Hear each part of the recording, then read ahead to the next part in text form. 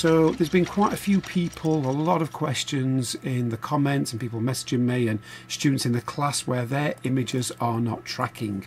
Now almost every image I've used has tracked. I know that's easy to say, well, it works for me.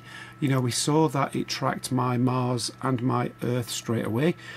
So all I can comment on is common mistakes that I've seen while fixing students kind of in my class. The third rod. Which is sometimes the source image itself. So one is, let's say that is the original Mars image I'm using, that's fine, but I've seen some of my students, they've literally stretched the source image.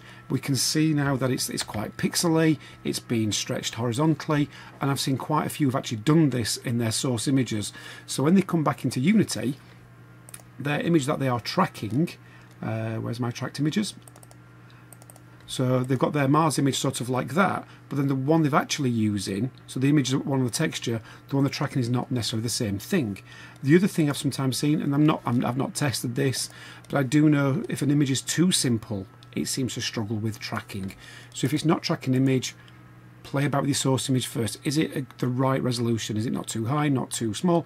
It's the Goldilocks image. Have you stretched it? In which case, maybe just fix it, just resave it, and it might just start working. Quite often with my students, I've gone round, fixed, just re-edited the texture, and it suddenly starts working. The other thing I've noticed is when you go into the XR environment, so I'm currently, so if I go into the edit mode of this environment, there we go, we can see these things. What I've noticed with some people is their image is just too far away.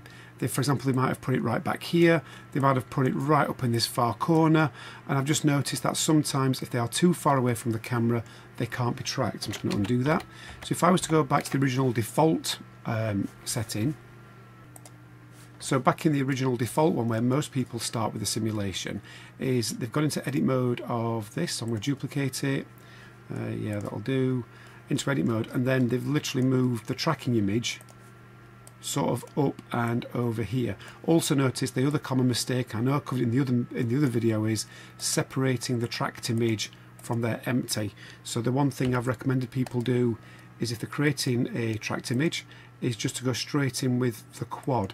In the last one I did an empty, and then they can sort of put their tracked image on there. So images, tracked image, if I just drag Mars on, and then like I said, some people are separating those out a little bit.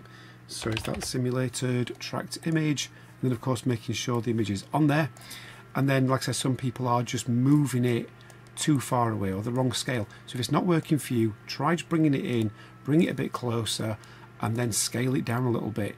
So don't just make it fix it's too big, so moving it further away, let's just scale it down a little bit.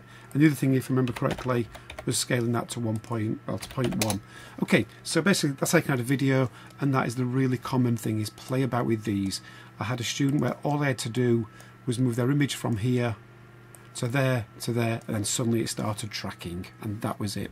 Okay, so I hope that's been of helpful to some of you. If it has, please remember to like, subscribe, positive comment below, and I'll see you in the next video.